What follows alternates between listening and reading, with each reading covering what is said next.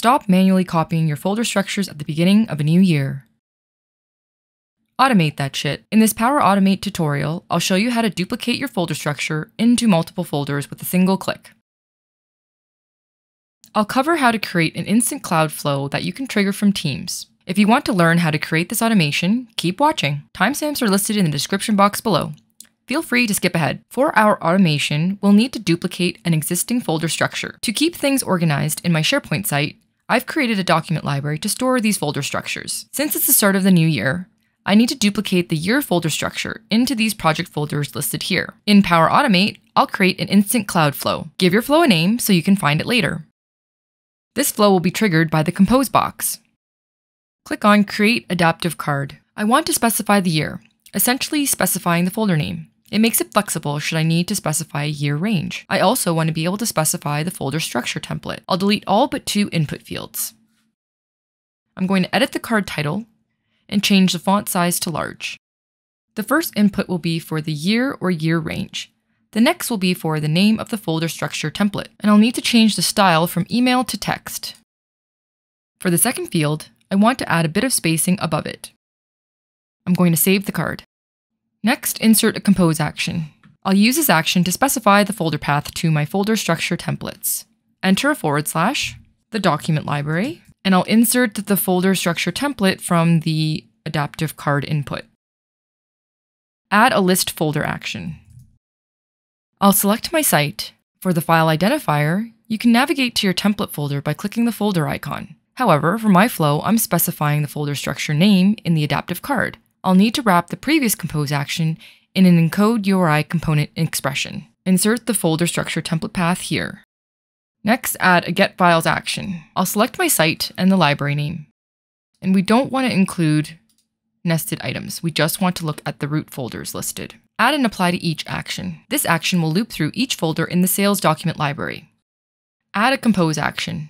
This action will be used to compose the path to each sales folder. Enter / document library, in my case it's sales, another /, and the name from the previous get files action. Add another compose action.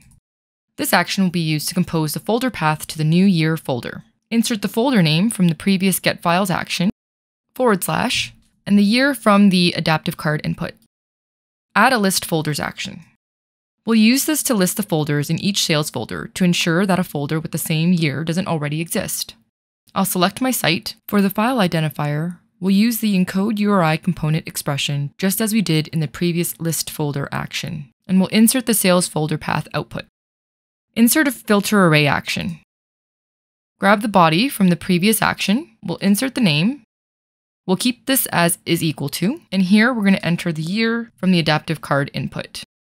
Insert a condition action. I'm going to use the length expression, and I'll insert the body from the filter array action. Change this to is greater than 0. If a folder with the same name already exists, I don't want my flow to do anything. If a folder with the same name doesn't exist, I'd like my flow to create one. Insert a create new folder action. I'm going to select the site address and my document library. For the folder path, I'm going to insert the new year folder path compose action here. Next, insert an apply to each action. For this apply to each action, I'd like it to loop through each of the folders listed in my template folder. I'm going to grab the body from the very first list folders action, and for each of those folders, I want to create a new folder in my new year folder. I'm going to select the site address and my document library. And my folder path would be the new year folder / the name of the template subfolder. So you want to make sure you're selecting the right name. So this is from the very first list folders action. I'm going to turn on concurrency control for this last apply to each. I'm going to save the flow and test it out. When this flow runs, it will create a 2023 folder that contains all of these month subfolders in each of these folders in my sales document library. From the compose box of the PowerAutomate chat in Teams, click on the 3 dots and click Workflows. I'm going to click on Yearly Sales Folders. I'm going to enter 2023. Folder structure template name is Year Folder. The flow took 55 seconds to run. A 2023 folder has been created from my year folder structure template in each of these folders in the sales document library.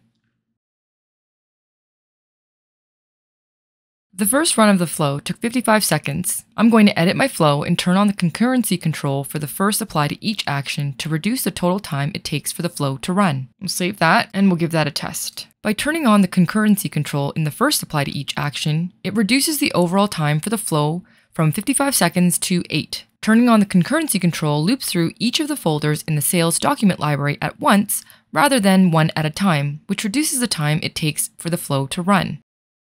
Because the folder structure template name is dynamic in our flow, it makes it more flexible.